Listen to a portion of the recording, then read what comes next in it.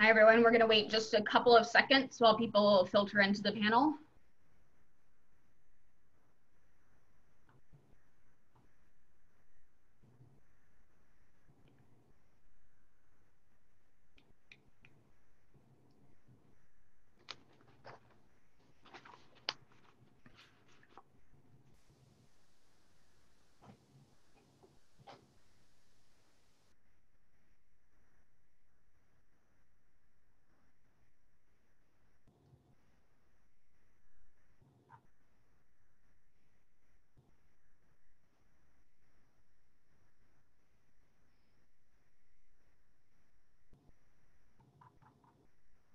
Okay, everyone, let's go ahead and get it started. Good afternoon, everyone, and welcome to our virtual panel discussion, Antitrust in the Digital Age, Does New Technology Call for New Rules? I'm your host, Ashley Baker, and I'm Director of Public Policy at the Committee for Justice.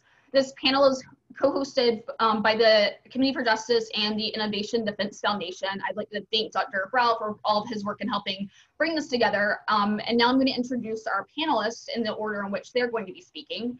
So first we have Scott Walston. Scott is President and Senior Fellow at the Technology Policy Institute and also a Senior Fellow at the Georgetown Center for Business and Public Policy.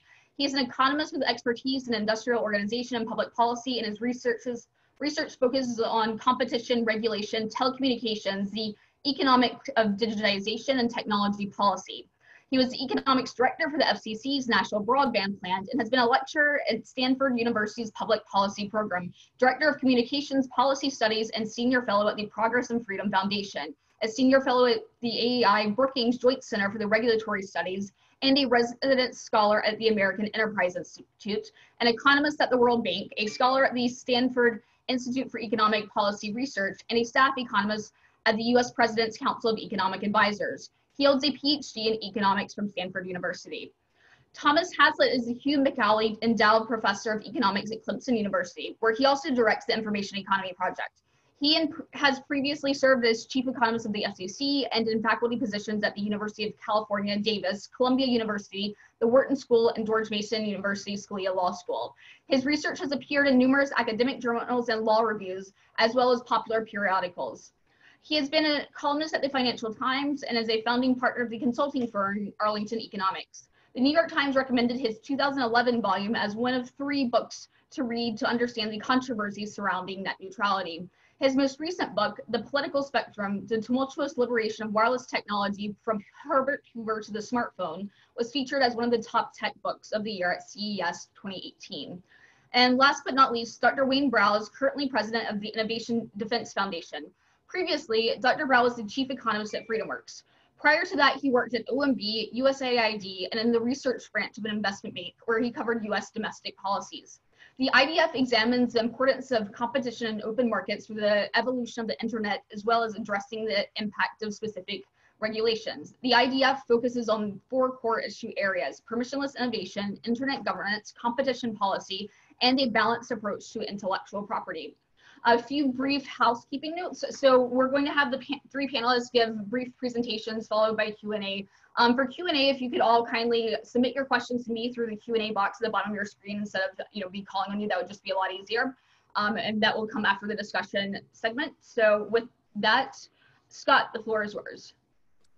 Well, thanks, Ashley, and thanks for inviting me to be here. I'm going first because I was the last one to join the group, and so they voted that I would be first. Teach me a lesson to show up late. But thanks, Ashley. This is obviously very timely, a timely issue. And I'll just make a few points to start off. First, we hear a lot about digital competition, competition of digital platforms and so on. I'm not sure it makes sense to think about that. I'm not sure that context makes any sense, period. There's not something that's special about digital that necessarily requires a new approach to antitrust.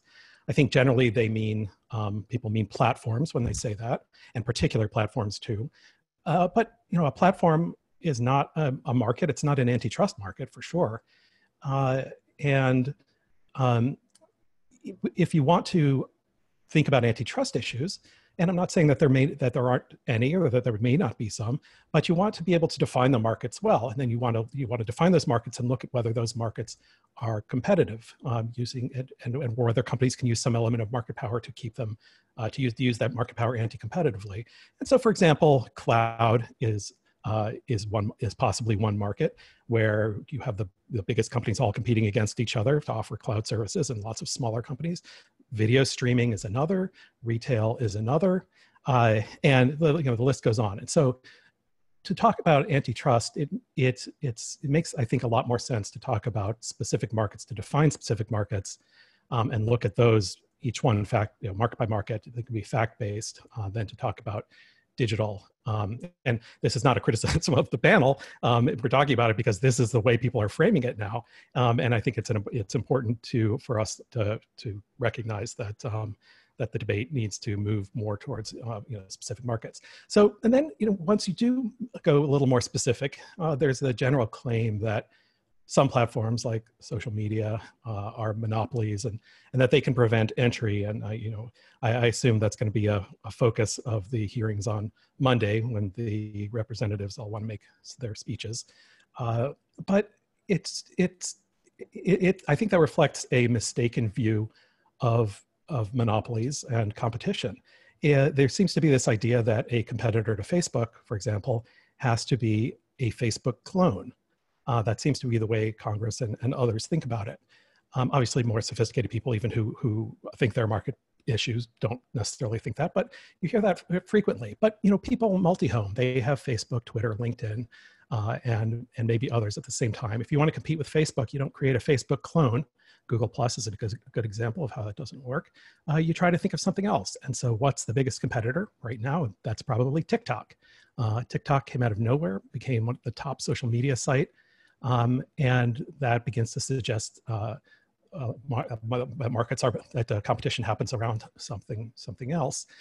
TikTok, as an aside, raises the interesting question of what happens when you have conflicting policy goals. So Congress is also concerned about privacy issues and issues with respect to China. And so TikTok is a focus there. But on the other hand, TikTok is also providing competition. So we want competition, and it came from TikTok, but we're also concerned about TikTok. And I don't think anybody's had a coherent way to address that issue. Now backing up a little bit, when you think about who competes with who, that's really the basis of the attention economy. If the price of an activity is zero, you're still paying in time, your time. And the market is at least partly defined by how you spend your time doing, how you spend your time doing one thing affects your time doing another. So for example, I believe it was the head of HBO, or Netflix, he said he was more worried about competition from esports than about Netflix. Or maybe it was Netflix saying that about HBO. But the point is that competition can come from lots of places, and it may not be for exactly the same thing. So I will leave it there.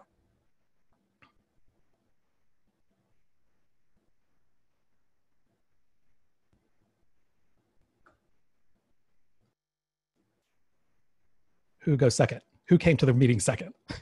You want me to jump in? Yeah, Ashley, you're muted. Oh, sorry, I was trying to unmute you. Here we go. Sorry. Okay. Yes, thanks very much for having me, and well wishes to everybody who's working from home and following the rules, and hopefully it'll all work splendidly, and we'll soon be in a better spot before long. So let's talk a little bit about digital platforms and what challenges there are for antitrust. There are no doubt challenges for antitrust, but this comes absolutely in every generation of the economy. This has been the long history of antitrust that extends prior to 1890 and the Sherman Act, but just coming from the statutory era, you can see that there were economies of scale that were new and interesting in the U.S. economy. They had to be adjusted to how we interpreted application of the monopoly statutes. We come into the 1900s, and national economies for product distribution were very challenging to competitive ideals, and certainly there were these battles between the Sears Roebucks and the A&Ps and the old mom and pop dry goods and grocery stores. And in the 1930s, the Robinson-Patman Act was very much of a reaction to the conflicts between the smaller localized monopolies from an earlier time and the more efficient, lower priced, standardized goods that were being sold by Sears, J.C. Penney's, and nationally integrated supermarket chains. Antitrust laws are still adopting, of course, in the IBM era with computers and into the digital era. Certainly the IBM case had a lot to do with bundling of digital products, programming and hardware. And then the Microsoft case comes in the late part of the last century, which in some cases is the opening of what people normally consider the new era of digital economics, but they operate on the old rules. You can debate, I've loved to debate how these cases went in terms of how successful or unsuccessful, how we might have improved them. But the fact is that antitrust rules adjust, and they have to adjust to the new market structures, or they will become useless or rather perverse. So that's the challenge we're in. The categorical calls that we should rewrite the antitrust laws because we know about something better are unjustified. Clearly, as a general rule, we should always look for better tweaks of existing policy. And in fact, courts and all kinds of legal institutions will try to get to a better interpretation. And in fact, legislatures can be part of that. But so far, just throwing out certain forms of market competition, the suggestion, for example, we outlaw vertical integration in some sort of categorical sense, has no practical implication, has no practical import. And in fact, the market operates with ubiquitous vertical integration. And that has to be understood to see how far-reaching and fundamentally irrelevant such calls are. In the digital economy, we can just sort of run through some of the very, very successful and important forms of integration. Go back to the start of the internet when we had the mass market access to the network technologies tomorrow come through with internet service providers like AOL. And of course, many of these innovations of the 1980s and 90s were vertically integrated. They gave you not only access to networks, not yet broadband, in that day narrowband networks, they gave you access to networks and content, and they had walled gardens that they gave you a package deal. Now that faded away under the evolution of competition. There was there was talk about regulatory intervention. There was no regulatory intervention. That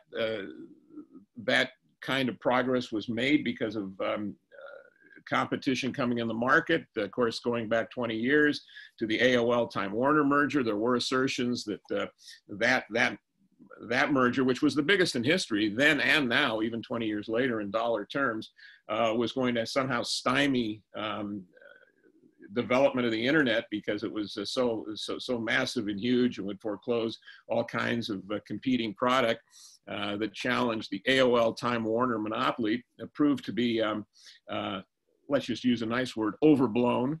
The merger fell apart in the marketplace. AOL and Time Warner had to divest. And of course, the entire broadband, the rise of broadband coming out of the old cable market, and then obviously encompassing telecommunications competition, has really given us a much different space to call the internet.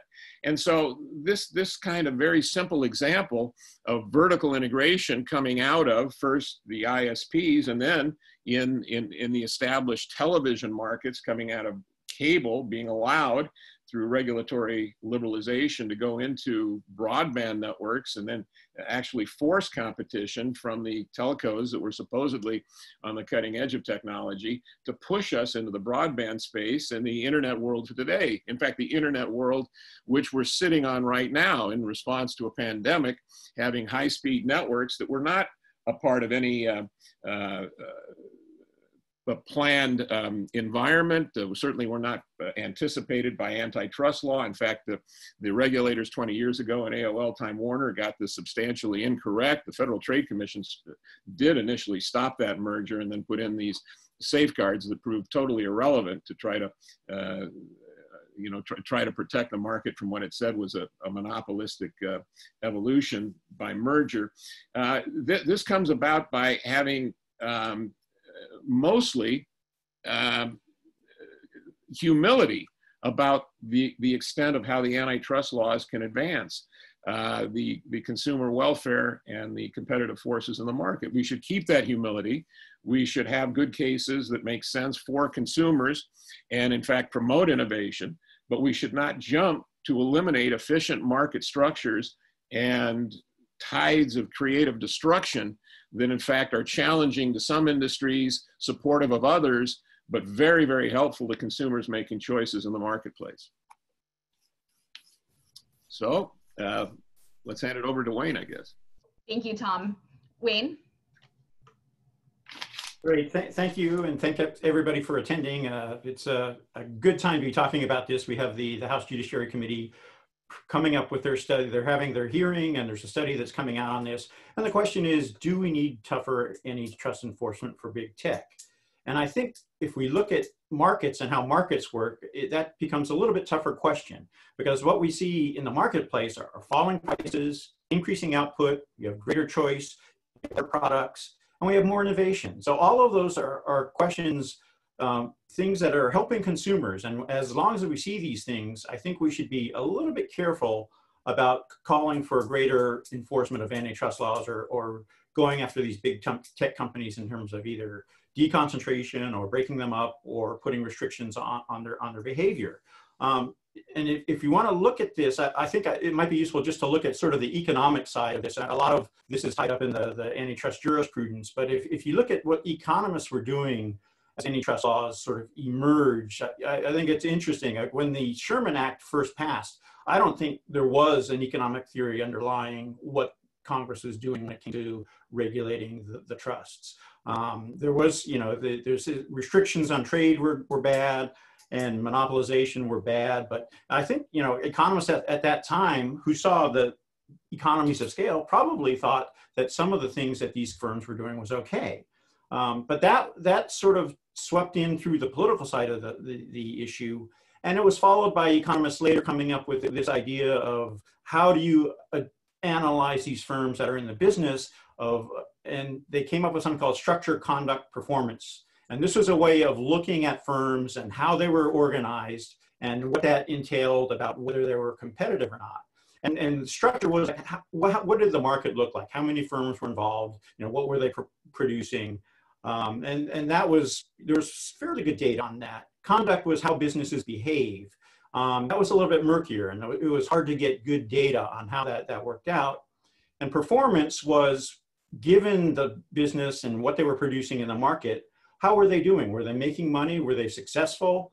And that framework, the structure, conduct, performance framework, sort of defined industrial organization from, say, the 30s up through the 50s and 60s. But one of the problems is when it comes to conduct, we really don't know that much about how firms are behaving. The data was not there. So you typically ended up looking at the structure and the performance and sort of implying what the conduct was. So if you were one of a few firms or the only firm and you were doing very well, it was likely that they would consider that a monopolistic practice rather than you're big and efficient and you're outdoing your competitors because you're just good at what you're doing. So that framework started to lead to some questionable outcomes.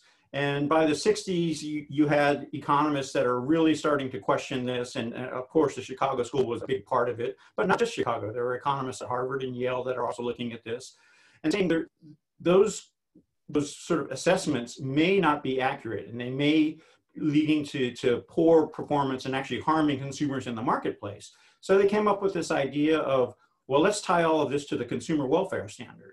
If we know that consumers are better off by what firms doing, it doesn't matter what their structure is, it doesn't matter what their conduct is, we know consumers are being served well by this market, so leave it alone. And that was, that sort of led to this whole revolution in antitrust that started in the 70s, came you know, in the Reagan administration, and that year it came very well ensconced. And it's funny because it's part of looking at this panel. I went back and pulled up my Robert Bork's antitrust paradox, and it's funny because I had the 1993 edition, and he wrote a new introduction there where he sort of apologized for the tone he used in the first one because he was very acerbic and kind of gloomy about antitrust law. 1993, he thought everything was fixed, and you know the consumer welfare standard was ensconced and everything was good. But if we look today, even I think he's right to be going back to his first version of that book, because we do have people that see antitrust enforcement as something we need to ramp up, and particularly with these digital platforms. And so what I wanted to do is just look at, you know, how we assess these platforms in terms of economics and in terms of antitrust power. And some of the things I see are that, like, there's probably three big areas where there's potential that I see the House Judiciary Committee or, you know, antitrust activists going after. And one is digital advertising. I think we've already seen Europe and we've seen Australia coming down on firms, for especially Google, saying that they're sort of in a monopolistic position and exploiting the market power with respect to advertising. I think if you look at the market, you know, you can go to the Fed tables and pull out the price of digital advertising, and it's been plummeting. So I'd be very skeptical of rushing in there too soon. Nonetheless, Australia and the EU and the UK seem to be moving in that direction. Another area where I see potential issues is the app stores that are developed. There's lawsuits against Apple, and there's people complaining that both Google and Apple and their app stores are extracting above market rates for allowing people to put their software in those app stores. So again, I think that's an area, but I think, you know, you have to think about, again, serving the consumer, and consumers seem to be very well off. Producers and developers have an outlet where they can put their products without having to do their own brick and mortar sales, without having to do their own website sales. So there is benefits they get from using these stores that both Android and Apple use. And the final area where I see some potential is this whole notion of acquisitions and you know, this worry that every time something that can be a potential competitor to Google or Apple or Facebook suddenly is bought up, and so you never get the real kind of competition that you're looking for. But again, I think that's, a lot of times that's hindsight is 20/20, because if you look at these firms, nobody knows beforehand if Instagram is going to be a super hit or Snapchat something that needs to be bought. Or so I think, you know, hindsight, it says, yeah, these were great products, we should have let them develop. But a lot of these guys, you know, these innovators, they have a great idea, but they may not have a business model. So to get that innovation, having someone buy them is probably a good thing. So I think we have to be very careful, and I'll just leave it at that, and sort of maybe we can open up to questions. But I think those are the areas I see potential threats coming forward. Thank you, Wayne. So for the discussion, I don't even know where to pick up. There's so much here, you know, that needs to be covered. And obviously during the hearing on Monday, they will only kind of crack the surface of that, or attempt to. We will see there's just a lot of really, you know, big questions regarding market definition and mergers and acquisitions and vertical integrations. Why don't we start where Wayne left off with mergers and acquisitions? You were talking about how, you know, it's kind of perceived that these companies can never grow to compete because they're always, you know, being bought out by the larger company. What exactly do you see, you know, what are the proposals right now when it comes to like merger restrictions and market cap, and what is the state of play regarding that issue? I can say, I mean, there's suggestions of if you're above a certain % of market share, then you're not allowed to by smaller firms. And I think, you know, those are the kinds of questions that are being kicked around. I think Europe's kicked them around a little bit. We're talking about it. But I think one of the things to remember when you're talking about this is, if you don't allow these kinds of things to go on, and if you force this deconcentration into the market, there's things that happen. And one is, you're not allowing resources to be pushed to their highest value use. So that means there's going to be consumer harm involved in that transaction. The second part of that is, if you do this, by definition, the administrative state grows, because things that were once overseen by market forces and market behavior are now going to require an administrative effort to say whether or not it's a good thing. So on that front, you see this, everybody's been concerned about the size of the administrative state, and this only adds to that overall size. And then finally, I think people make mistakes, and when we're talking at this scale, if regulators make a mistake, it's very costly, and consumers don't get the benefits that are potentially available in the marketplace. Yeah, and I mean, this is merger decisions can be complicated, and having any kind of a rule that's supposed to cover all circumstances, or any arbitrary rule above setting market shares, just isn't going to make sense, and it doesn't fit with a fact-based approach to antitrust policy. People frequently talk about, they say that Facebook or Google or any of the big tech companies will buy firms that they think might be competitors with them someday. And they say that's the reason why we should restrict it. But the other side of that is that, of course, being acquired is one reason that people enter the markets in the first place. And it's not as if people start companies because they want to be the mom and pop Instagram store on the corner. They hope their exit strategy is important, and the harder you make it to exit the market, the less likely the less likely it will be, or the harder it will be to raise money to enter the market too. And the discussions don't seem to take into account that side of it. And if we care about long-run innovation, which is the main thing we care about, in addition to consumer welfare, because innovation is important to consumer welfare, then that's important, a key part of it. Yeah, so just to expand on that, I mean, we already have antitrust policies that are very guarded about large mergers, certainly, and large market shares in any identified market.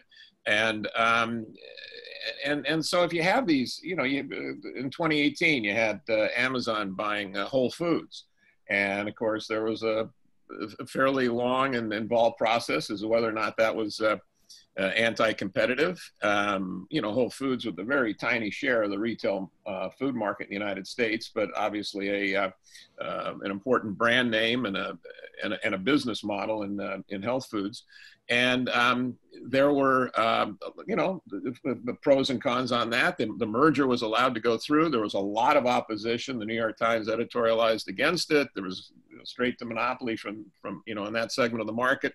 Now that has been a very poor prediction. In fact, the competitors in the grocery business, including Walmart and Kroger, and then the emergence of Instacart as a delivery service, have done very, very well over the last two years of the combination on the other side.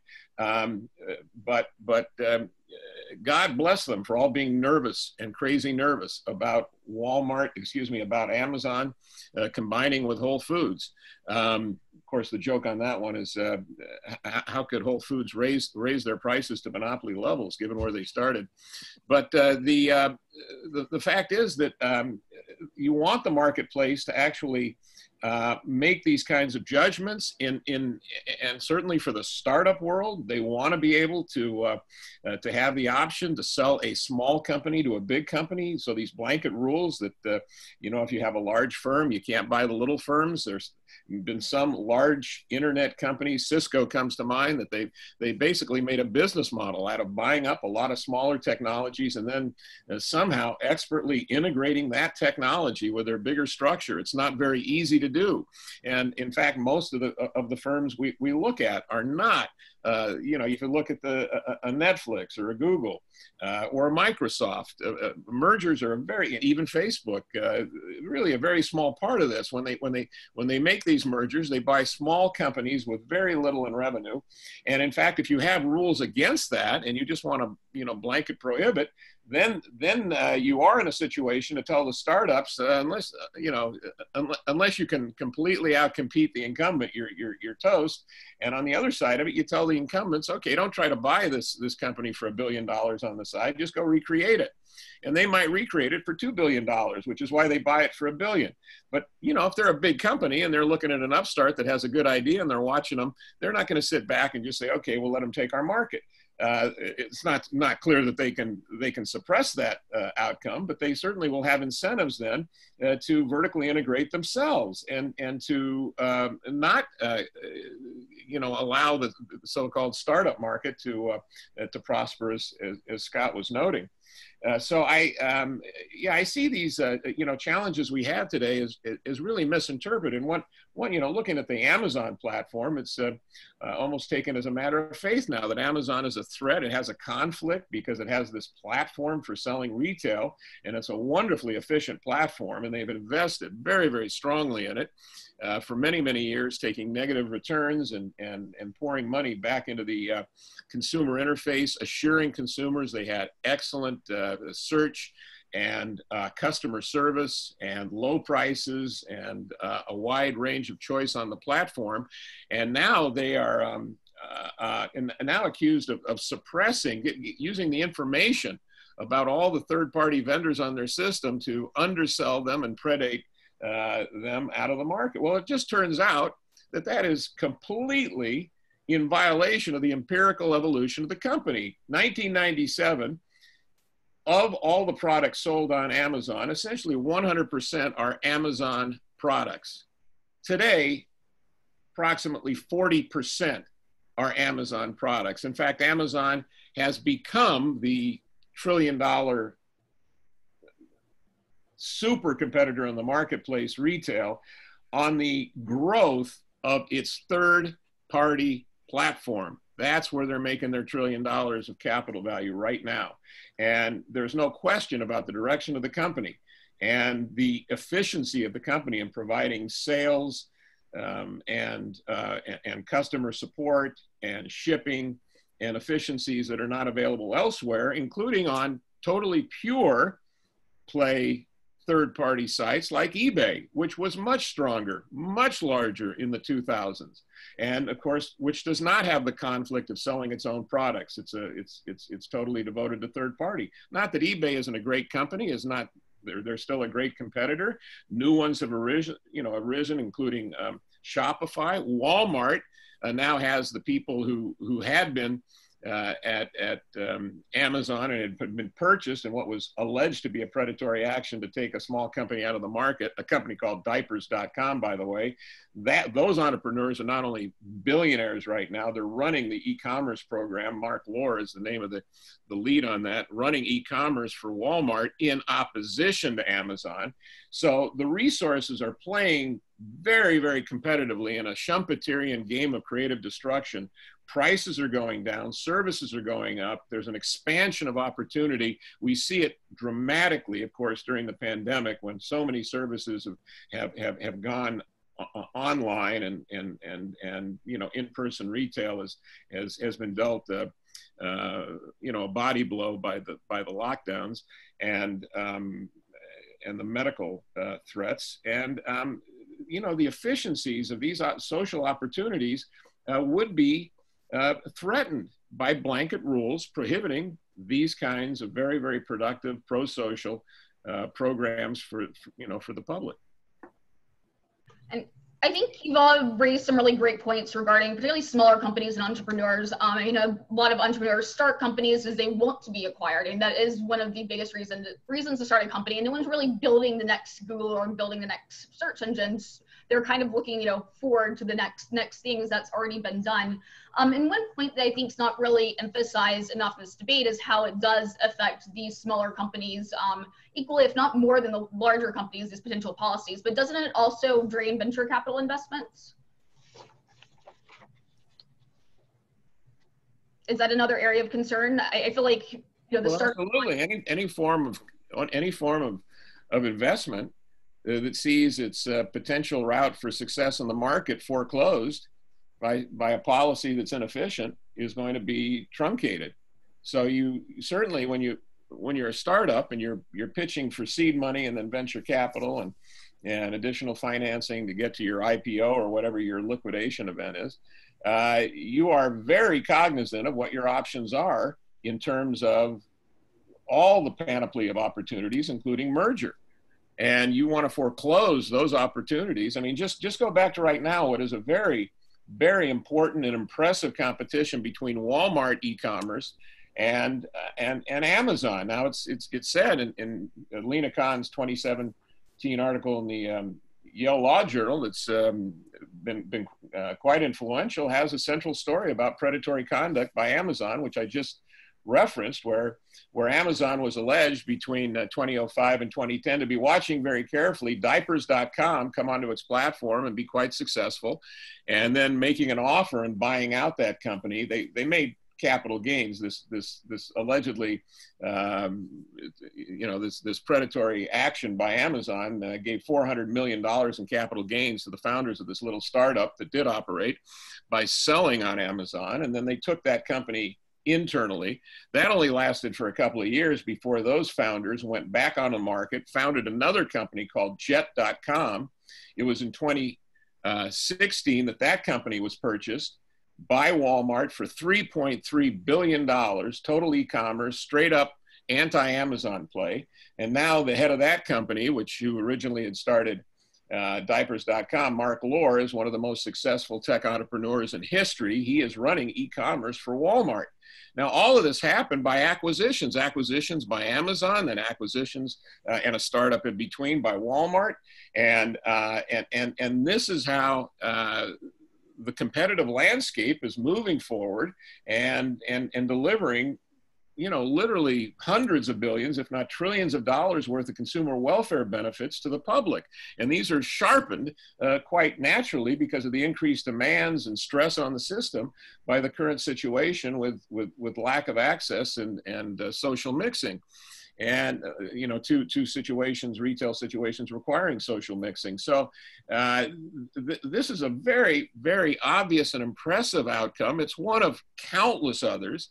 And it is entirely, it seems, overlooked in the debate about what we should do about threats to competition through merger. We already have a regime that is working.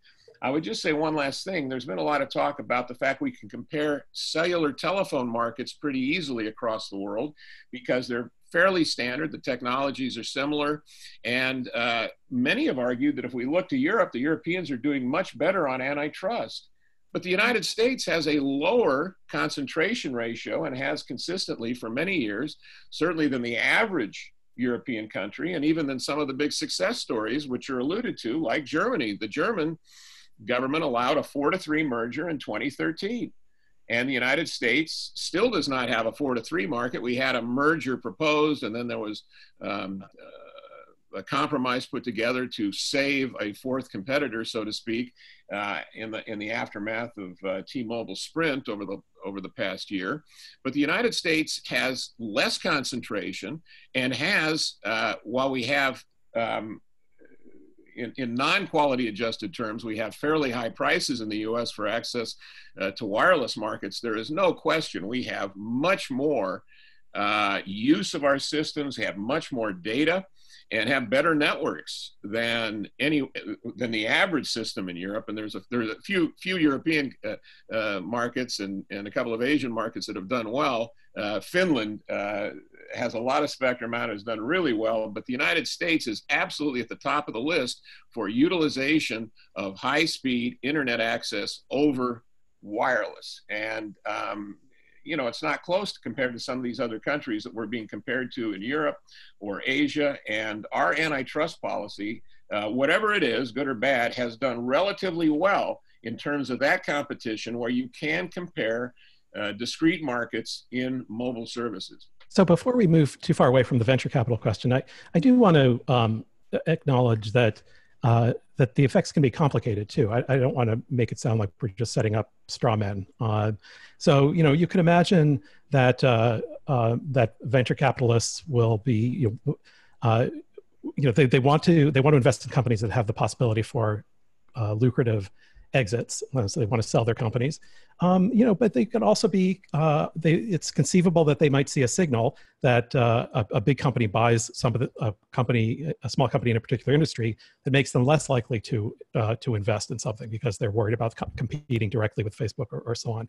I'm not saying that's how it'll turn out necessarily. I'm just saying that there are competing incentives, and these will ultimately be an empirical question. I just want to make sure we're not painting people who think differently as just ridiculous, because there are some things to think about.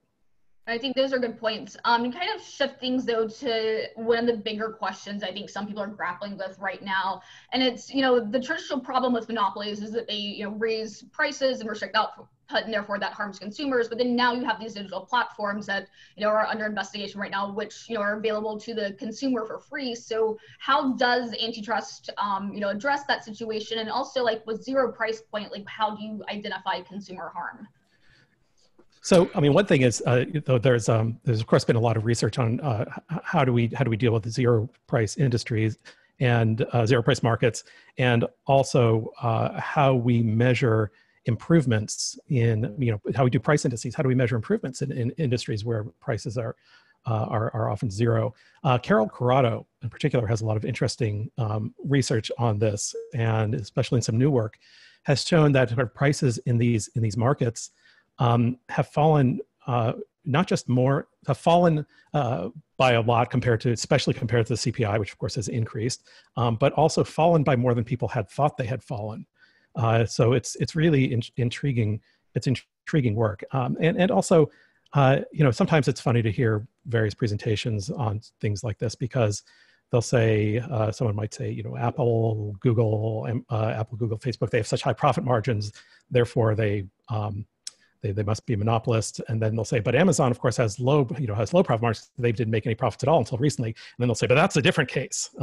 So, if you make too much money, you're a monopolist. And if you don't make enough money, you're also a monopolist. And obviously, I've been grossly generalizing here. But that's what happens with the lack of a rigorous, coherent way to think about an issue.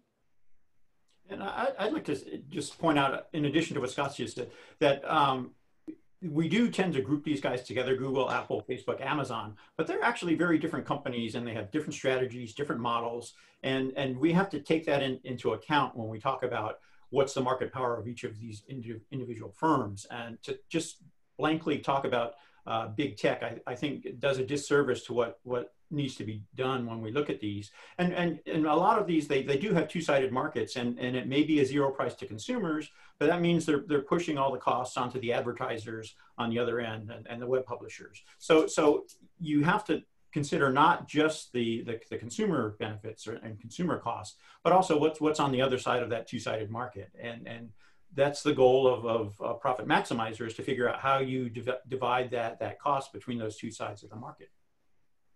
If I could also just make a note on Scott saying that it's an empirical question about the venture capital. You can you can see it as a positive to have the merger takeout as a liquidity event, and that helps get funding for the startup. You can also have the established firm looming as a dark threat to take out the entrance. And that's correct. But as soon as you stated it, the venture, those opportunities are very difficult to make credibly for established firms without the aid of some regulatory barriers. That is absolutely true. And we know that in antitrust as well, because of course that was part of the problem with the old AT&T. The common carrier regulated AT&T had lots of regulatory levers to manipulate and then to throw down, and that did stop startups and venture capital going in and challenging the AT&T monopoly, and that was part of the antitrust case against AT&T, and that was important. And we see that certainly all the time in wireless as well, that you really discourage innovation right off the bat. Why go after some kind of opportunity when in fact the regulatory barriers are going to be there and you're not going to get past that? And so those are discouragements in terms of the innovation. But it seems to me that we have to be very realistic about what kinds of threats these firms pose, and because we see all the time that in fact large established firms are threatened by startup companies that come in and take part of their part of their market by focusing on something that the large company just can't do by the nature of their present commitments. And we certainly see it. I mean, the innovator's dilemma is all about that. Very, very well established problem with the incumbents fending off what comes next. And then, you see it, you see it in actual real world markets where something like Netflix comes absolutely out of nowhere to topple Blockbuster. And it's just inconceivable that just having an online interface can bring down a company that was judged way back in 1999 and 2004 to have so much market power it wasn't going to be allowed to merge with video rental companies like Hollywood Video. Yeah. And that's just 15 years ago. And then, of course, 5 years later, Blockbuster, the giant Blockbuster, is in bankruptcy receivership, and Netflix, rules the world. So, they're the startup that didn't need a merger. They literally crushed the much larger firm. So before we move on to one or two questions from the audience, can we talk a little bit about the role of data in theories of monopolization? And you hear a lot of people saying, Google or whatever other company has too much data. That doesn't, what impact does that have on whether or not they technically are a monopoly? So I'll start this one. It's kind of an interesting debate because it also often goes with calls for data to be held more securely and not be shared. And of course, if you don't want data to be shared and you also think that access to data is a barrier to entry, then you're advocating rules that would keep those barriers to entry in place. But I don't believe that it's just data.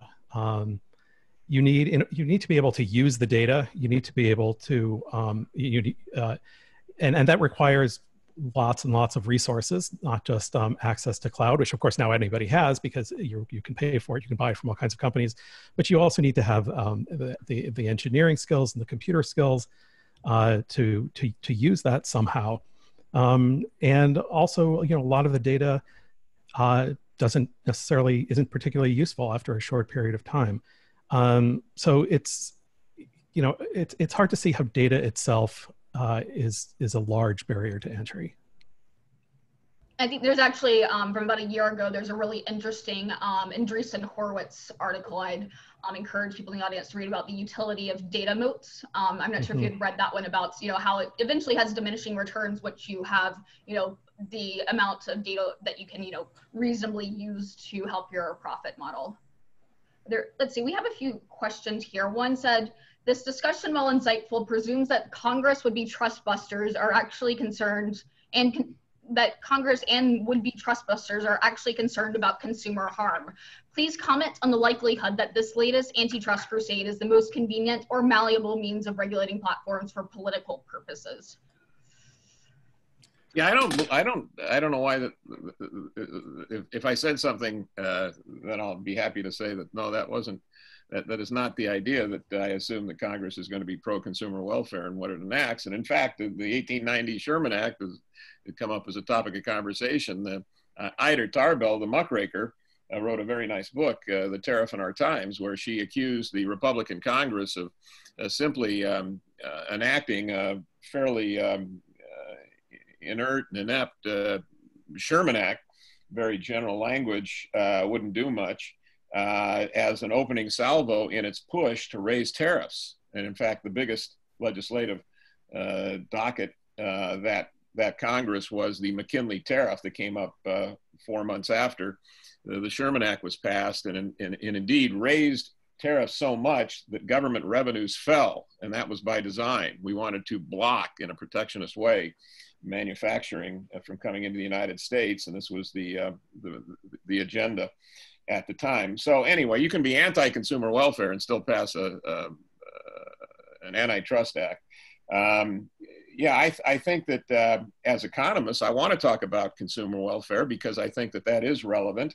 And if you have an idea that the laws are there to protect the competitive process, the only semblance of rationality that you have in promoting that is to talk about the gains to consumers in the short run and the long run, and that certainly embodies the competitive process and the innovative process.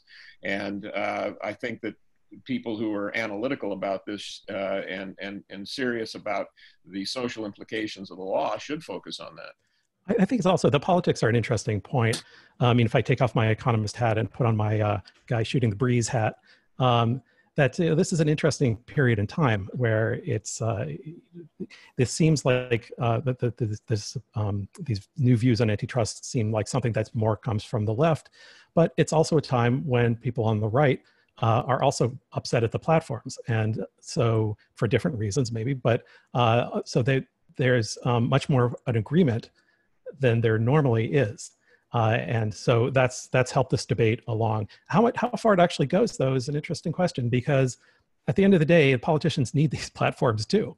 You know, if you go to any of their websites, they're all using all the data trackers. They all want to be able to target ads in their elections. So we'll see how far this goes.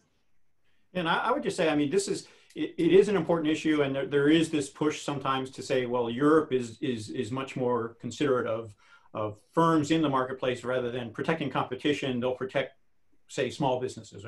And I think it gets very tricky when you do that. But obviously, and I think right now we see big tech as the target of a lot of this.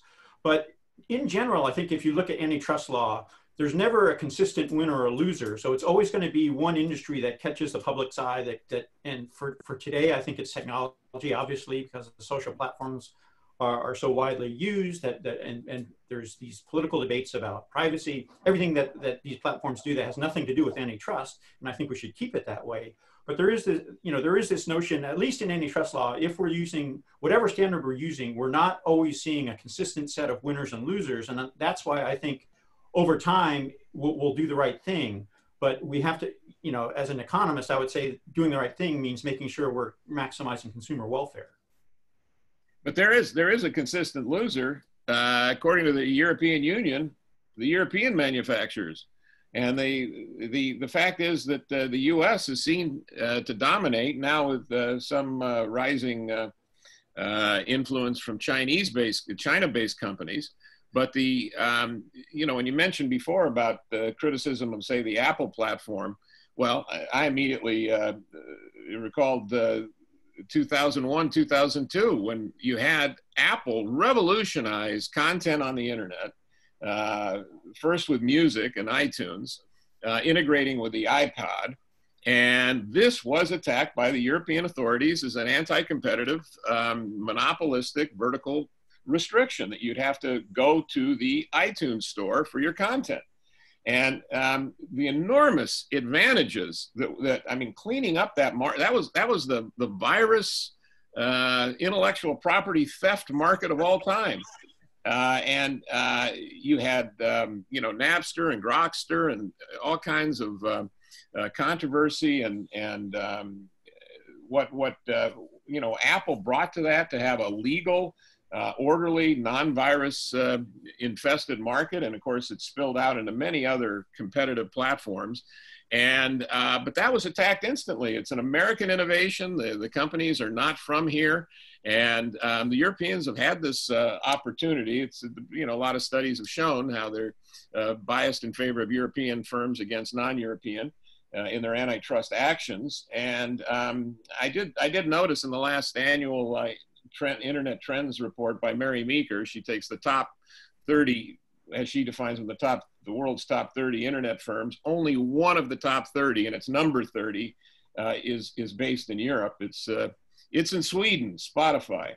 And for whatever reason, we could get to that on another webinar perhaps, but the Europeans are not doing well in this kind of competition. Industrially, and taking those shots is absolutely politically straightforward. You don't use your Minitel every day, Tom? I do remember Minitel. I had a friend in Paris who loved it. Yeah. No, but I think, Tom, you're absolutely right. I mean, if you look at how Europe enforces antitrust, clearly there's no cost to them of going after American firms, and billion-dollar fines have become sort of commonplace against American tech companies. And that's when you get away from the consumer welfare standard, you will get to this point where you have consistent winners and losers, because there you're just creating a system that's open to rent seeking, and those who are effective are going to use that system to keep out competitors and kill their rivals. Next, it leads me to the last question we have, which is about the consumer welfare standard, and this is pretty impossible to answer in 5 minutes. So I'll let you just give 30 seconds of concluding thoughts about this. But what do you think of efforts by some to try and move away from the consumer welfare standard? For example, what is your take on a total welfare model? Yeah, I'll jump in by saying that on a historical basis, I have written, and so it's not I'm agreeing. Others, I suppose, are buying into the same argument that a lot of what happened in the Sherman Act was not consumer welfare standard. But the argument now is that that's the best way to interpret it and the only reasonable way, and that is true. And in fact, I'll give you the example. In Lena Kahn's 2017 Yale Law Journal paper, she talks about predatory conduct, which she alleges happens quite routinely with the Amazon platform, and says that Amazon is wiping out these the third-party sellers and then replacing them and then raising prices. Now, of course, she has to make that argument. I don't think the argument is compelling on an empirical basis, but she has to make the argument that at the end of the day, the consumers are going to lose something from that. That's the logical way to think about it. If you go a different way and say that I have some secret model of what's going to benefit the world, and I can't really show you that it helps consumers, you're going to naturally shift away from protecting consumers and come up with a very anti-consumer program, but which, by the way, was the explicit goal of Brandeis. Louis Brandeis was anti-consumer and said that it was the stupid consumers who are buying cheap and just buying the best products, and they were putting the little guys out of business. He was there to protect the little guys with a lot of inefficiencies against the big guys, and that was his social mission. Well, that's pretty hostile to the plight of the average customer and in fact, low-income individuals, and hostile to innovation and the progress of the whole system. So that's where you end up if you really throw out consumer welfare. Are there any other quick concluding thoughts? We have about 2 minutes here. I think that was a good summary. Exactly. The consumer welfare standard, I think, is especially from an economics perspective, it's probably the cleanest way to assess these things, and it's a way that provides the society the greatest benefit. So I just think we need to be wary of calls to move to something else. I completely agree. I mean, from a legal standpoint, when we've had 2 webinars about this before and have some other work on it as well, there are certainly some concerns about moving away from the consumer welfare standard. And I'm happy to, if anyone wants to follow up, I'm happy to show you some resources on that as well. That's definitely worthy of another, hour talk and more time than we have here. But that is all that we have time for today. Thank you all for coming out, and thank you so much for our panelists and to our co-host. It was really great having you. That was a really insightful conversation. So thank you. Thank you. Thank you.